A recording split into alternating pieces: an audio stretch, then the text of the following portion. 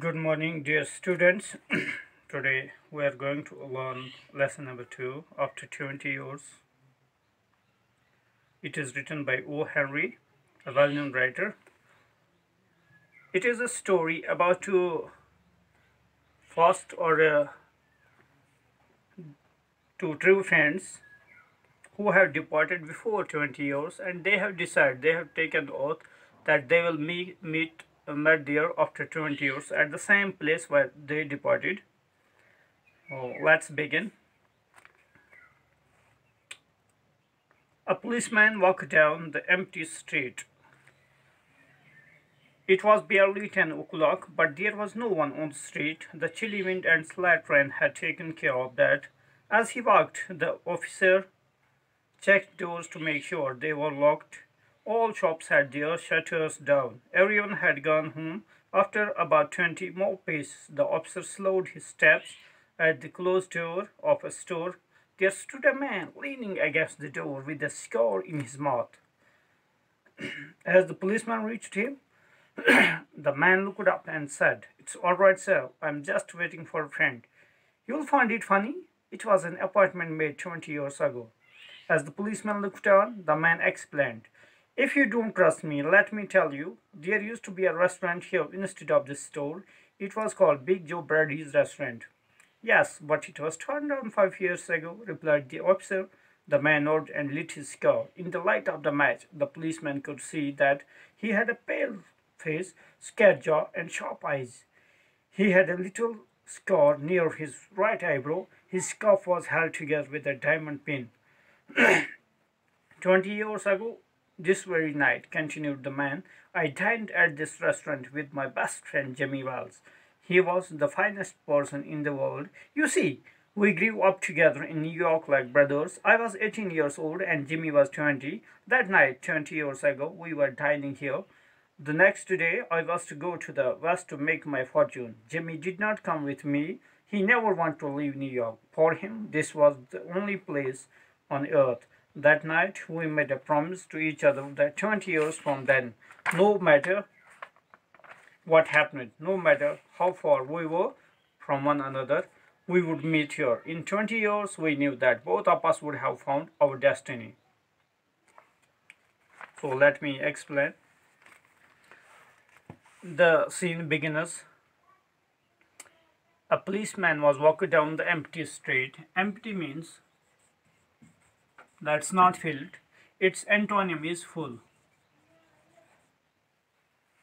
or we filled. So, a policeman was walking down the empty street. It was evening time and winter season. It was barely 10 o'clock. It was 10 p.m., but there was no one on the street. In New York like city, it seems funny that the streets were empty. The chilly wind and slight rain had taken care of that. Why were streets empty? Because it was due to the cold, the chilly wind and slight rain. Because of these two things, there were no one in a vision in these streets. As he walked, the officer checked doors to make sure they were locked. It was his duty to check whether doors were locked or not. All shops had their shutters down. The policeman found the shutters of all shops. They were down, they were locked, they were closed. Everyone had gone home. Gone here has used. Gone is third form of go. So its first form is go, second form is went. After about more 20 paces, the policeman was walking.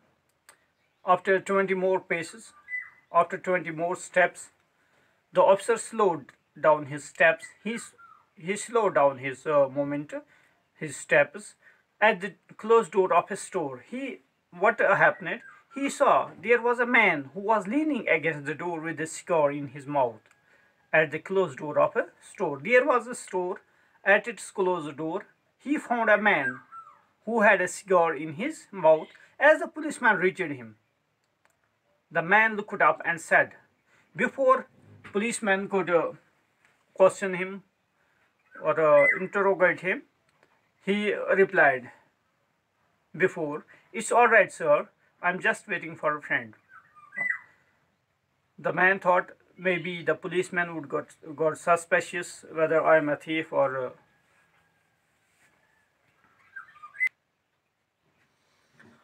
it's all right, sir. He justified himself. I'm waiting for a friend. That's why I'm here, leaning against the door. You will find it funny. What he was doing here, he was waiting for his friend. He said that it may seem to the policeman funny that he is waiting there for a friend. It was an appointment made 20 years ago. It seems funny.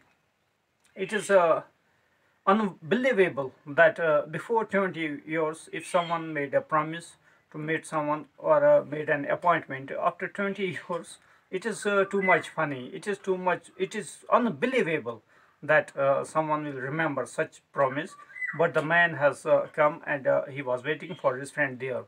As the policeman looked on, the man explained, "If you don't trust me," the man further tried to explain to the policeman that if he don't trust him, he narrated the story. There used to be a restaurant here instead of the store. So he said that there was used to be a restaurant.